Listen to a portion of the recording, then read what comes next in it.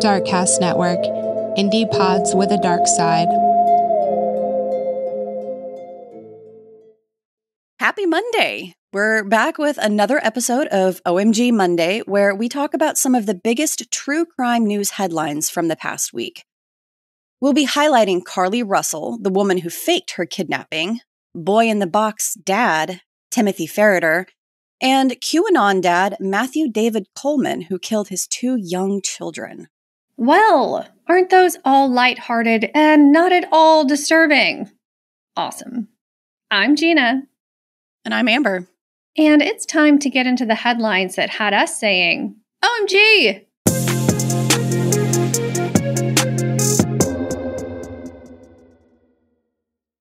I think most of us are probably familiar with the name Carlee Russell, but for those of y'all who don't obsessively check true crime headlines, here's a quick introduction. Carlee Russell is an Alabama woman who mysteriously went missing in July after calling police to report a toddler walking across the highway.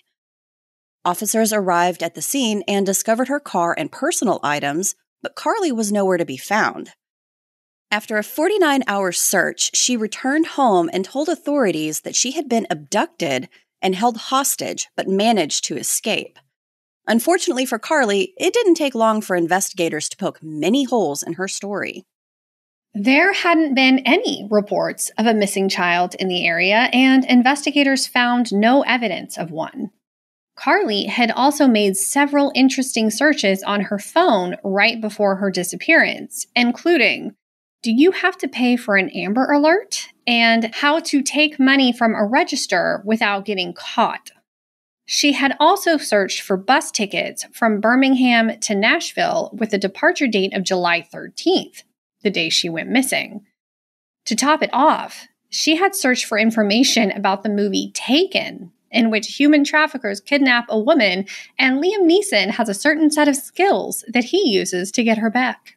So, needless to say, it wasn't really a surprise when Carlee admitted to faking the kidnapping in a ploy to get attention from her boyfriend. She pleaded not guilty to 1 count of false reporting and 1 count of falsely reporting an incident. On Wednesday, October 11th, a judge found her guilty of both counts, and she was sentenced to 1 year in jail and to pay $18,000 in restitution.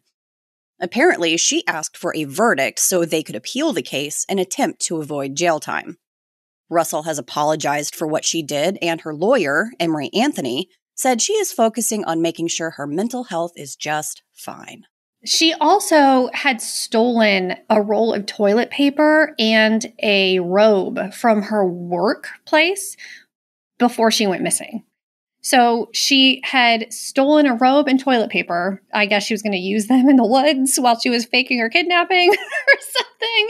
And she had gotten food also. So, yeah, they found like takeout in her car, and her whole story was that she saw this 3 or 4-year-old kid walking across the highway, and she got out to check on the kid, and this guy like came out of the woods and basically kidnapped her and took her over this fence, and that there was a woman there as well, and I don't know, but she somehow managed to get out. And there like video footage of like neighbors on their cameras of her walking calmly down the street when she was coming home, and then like right before she got to her house, she started running like an idiot. Oh God. And she somehow managed to escape right next to home? How does that happen? Wow, that's mayonnaise jar, I'm telling you. That's really convenient. I definitely mayonnaise jar situation here. I hope she gets the help she needs and realizes that she doesn't need to fake kidnapping to get attention. It's not the easiest way to do that. No, it's really not. Not the cheapest way to do it either. No, that takes some time and energy and money. No, thank you. Okay. This one, oh man. Oof. Next up. Getting all the jokes out on the first one because the rest of them aren't going to be real deep. Yeah. Okay. So we're going to talk about Tim Ferriter, the the 48-year-old man who was accused of locking his adopted 14-year-old son in an 8x8 structure in his garage. Ferriter and his wife, Tracy, were arrested in 2022 after the 14-year-old ran away from home and was later found outside of their school. When police found the teenager, they took him home and asked to see his room. But the teenager didn't have a standard bedroom in the Jupiter, Florida home he shared with his adoptive parents and 3 other siblings. No. Police found an 8x8 structure in the garage of the home that had a lock and a deadbolt that operated from the outside, and a Ring doorbell camera attached to the ceiling to observe whoever was inside of it. The room had a box spring and a mattress on the floor, a bucket in the corner, and a desk. The boy told authorities that he would be locked in the room, and a sibling verified this statement, saying the boy was locked inside when he misbehaved. He had been locked inside for as long as 16 to 18 hours, and he was subjected to punishments that were humiliating, isolating, and cruel. Ferriter's attorney argued that his actions were that of a parent struggling to deal with a disruptive child.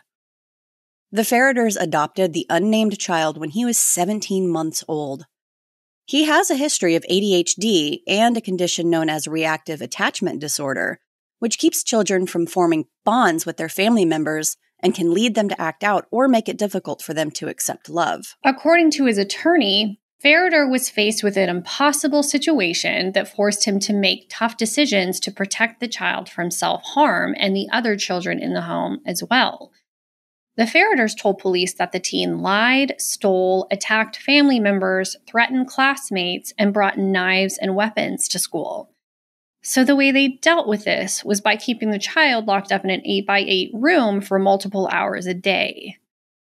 I'm not sure if the Ferriters ever sought help for the teen. This is a bite-sized dive into the story, though I did see from the trial that I think they took him to 3 therapy sessions, and that was it. That was all they tried to do for him. A child psychologist did take the stand during the trial and stated that the boy endured severe psychological trauma, which did nothing but worsen other mental health issues the boy was already struggling with. On Friday, October 13th, 2023, a jury found Tim Ferriter guilty of aggravated child abuse, false imprisonment, and neglect of a child. The maximum sentence in Florida for aggravated child abuse is 30 years in prison. Tracy Ferriter's trial date has not yet been set.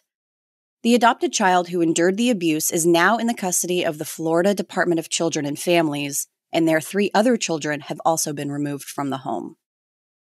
What do you say to that? This is so disturbing. I was actually just talking to my mom about this case before we started recording, and the fact that they obviously didn't do anything to help this child. I mean, even in the trial, it's very clear this child was not medicated.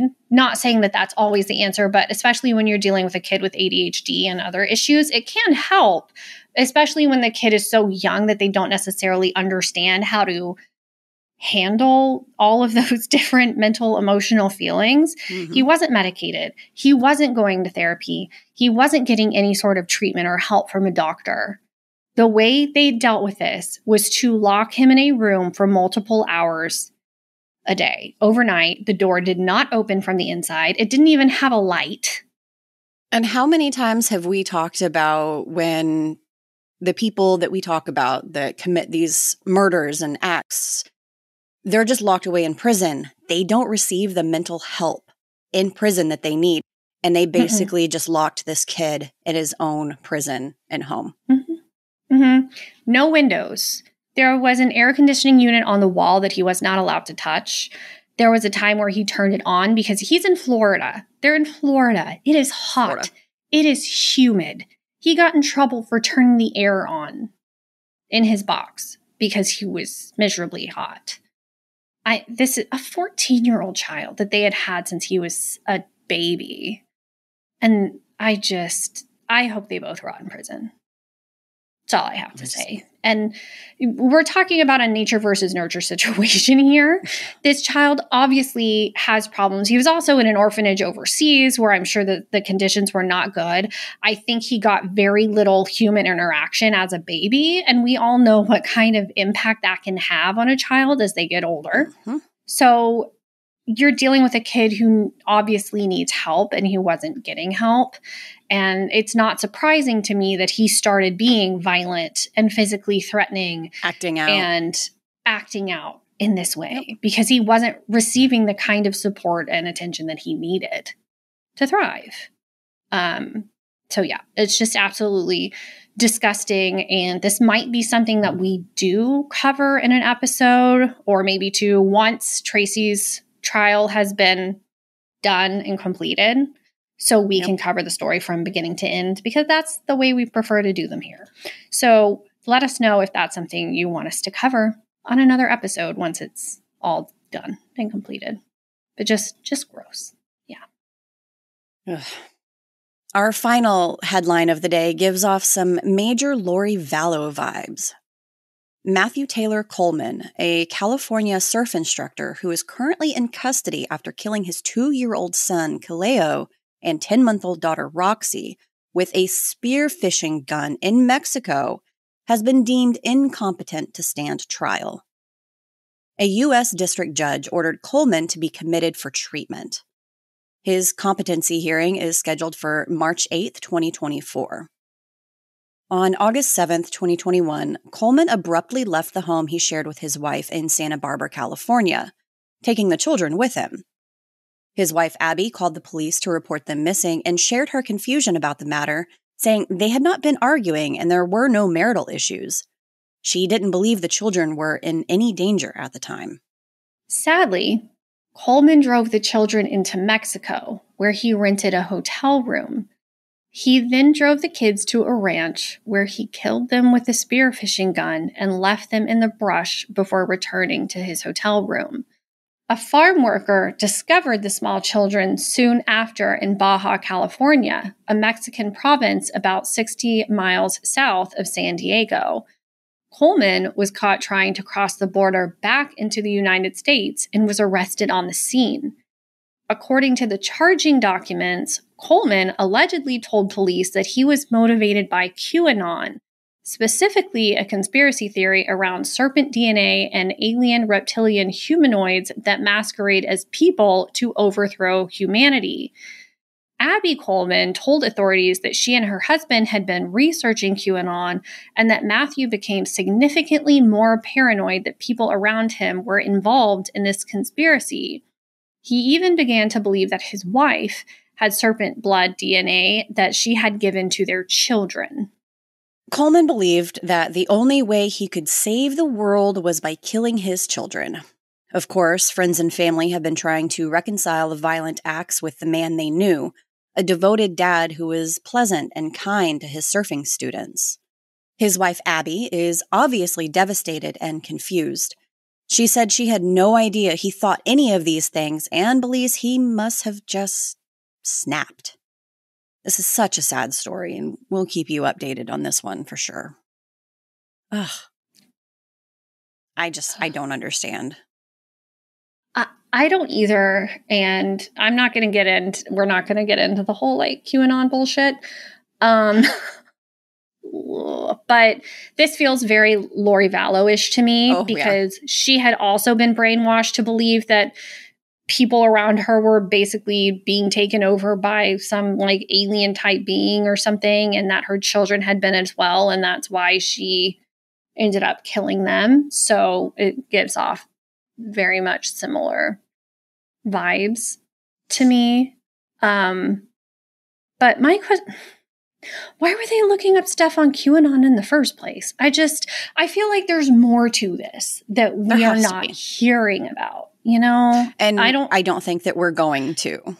No, until maybe once there is finally a trial in this case and we get more background information on maybe what had been going on prior to this. But it sounds like he probably, and we know this, in this situation, he probably already had some mental illness that was not being handled, or maybe he didn't even realize that he had himself. Yep. And it's much easier to read or learn or hear about these kinds of things and take them to heart when you're already struggling than it would be if you were in your right mind. So it's just devastating. And they were packing for a camping trip. Like, they were getting ready to leave for the weekend, and they were in the middle of like the hustle and bustle in their house. And suddenly he just got up, took the kids, got in the car and left. And she was like, what the heck? Like, snapped. where? Yeah. So sad. And, you know, and when you want to believe that your children are safe with their other parent, and I'll be curious to see what happens with this one. I'll be hugging my children when they come home. Yeah. I mean, they're definitely act like little alien serpents sometimes, but You're not wrong. I definitely wouldn't cause them any harm. Just hug them and be like, it's fine, child. It's fine. We'll get through this together. It's fine. Yeah, it's so fucked up. Well, thank you for joining us for the second episode of OMG Monday.